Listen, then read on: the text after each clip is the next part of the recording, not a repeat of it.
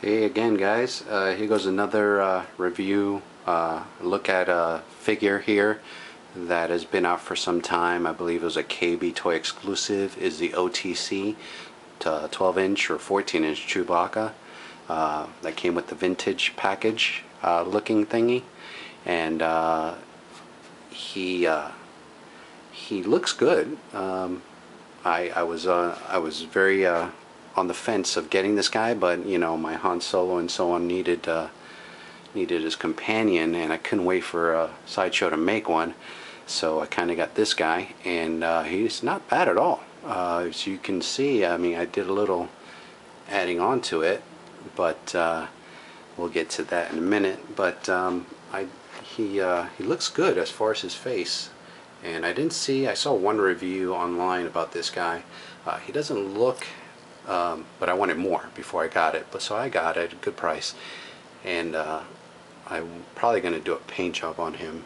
You know, do a little customization, give him some more black to his face, and lighten up his coat there.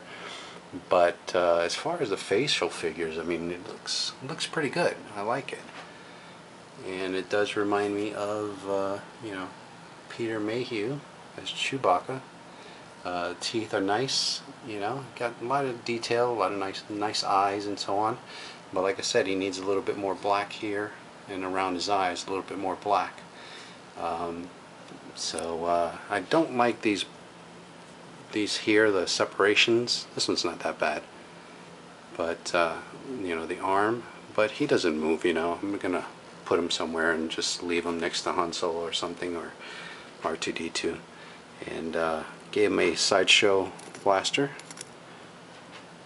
He does come with his bowcaster, which I painted and did a little customizing on it, but I wanted to do the Empire Strikes Back scene, so I had C-3PO with his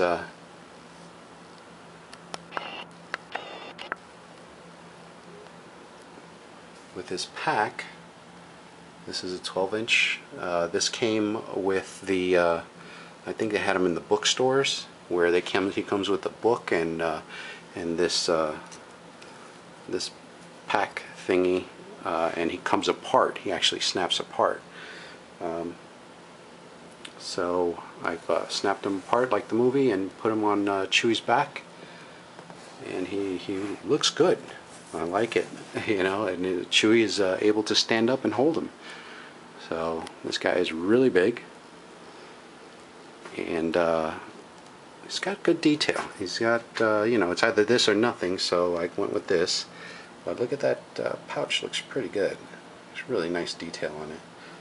A little thin, but it's not bad as plastic, hard plastic.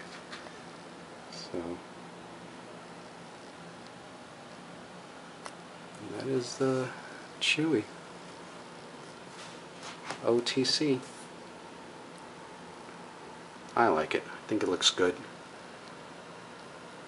And you know, you throw C-3PO on his back and he just makes it 1,000 times better. So, and all you need is the Princess Leia and Hoth gear. Take off the overcoat and an R2-D2 unit to follow them around, and you have Empire Strikes Back scene. Thanks, guys. Later.